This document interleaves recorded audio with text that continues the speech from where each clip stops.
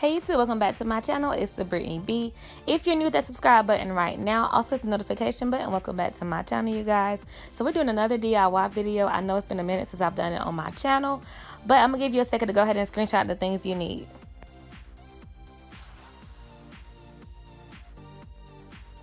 So first I got this nightstand from IKEA. It's a Tarva nightstand. I got two of them.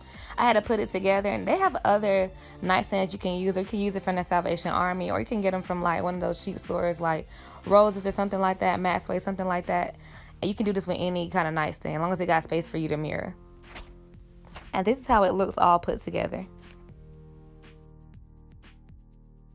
So I got this mirror from Walmart. You're going to end up needing 2 mirrors for each nightstand, depending on how big your nightstand is or how small. Now, I ended up using like 3 because I kept messing up, because cutting the mirror is so irritating. I'm going to go ahead and tell y'all now. But it's very, very doable. You don't have to be perfect. But anyway, the back of the mirror has like glue on it. So you start it from the back. I use my rat tooth comb, and it has glue on it. That's why I'm using the blow dryer to loosen up the glue. So when the glue loosens up, you can see you'll be able to like lift it. See, like, look at that. You can lift it and it'll start loosening up, and you'll peel that frame off. That way you'll have a whole entire mirror to yourself like that. Look at that, perfect. Before cutting your mirror, make sure you measure it on the pieces you need. I just used a marker. I didn't use any measuring tape or anything. So this part a little bit irritating. You can watch a video on how to use the cutter. It's different types, so make sure you watch the video pertaining to the type of glass cutter you got.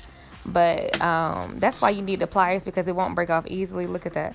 So when it breaks, that part at the bottom needs to be broken. You'll need the pliers for that. 2,000 years later, 6.5 hours later, a few inches later, day 2, day 3, day 4, a few moments later. So I finally decided one night to go outside and spray paint. That spray paint is really, really good. You don't have to spray the parts that are not going to be shown, but the inside I recommend spraying all the way, because you might want to leave it plain. I put a mirror inside there, but if you don't have enough mirror, you can just keep the inside, just spray it gray. That looks really, really good, and that spray is really good. That's how it looks in the daytime. See what I mean?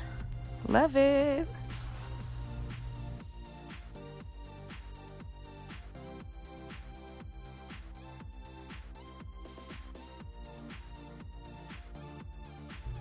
Alright, so I'm about to get ready to glue the knob on. I'm just showing y'all how it looks. Kind of foggy. Now remember, this glue is brown. The E6000 glue is clear, so that's good. But this glue to me is way stronger, but it's brown. So if any glue spills out on the outside, you can just use a fingertip. Or you could just use a cotton swab or what you call it? A Q-tip, and use some acetone to get all the excess glue off. So go ahead and just glue your mirror down. Like so, like that. And y'all see that back space left? I'm gonna cut some more mirror up and just add it like that. It's not gonna be even, but it don't matter because my lamp is gonna be on there. So I'm put my lamp, which is also a mirror, on top, and you won't even see the difference.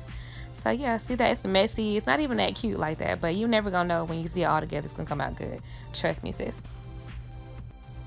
Now take some more of that glue and put it on the knob. Like I said, it might spill over a little bit. Just take you a cotton swab and get it off with some acetone, and it'll be just fine.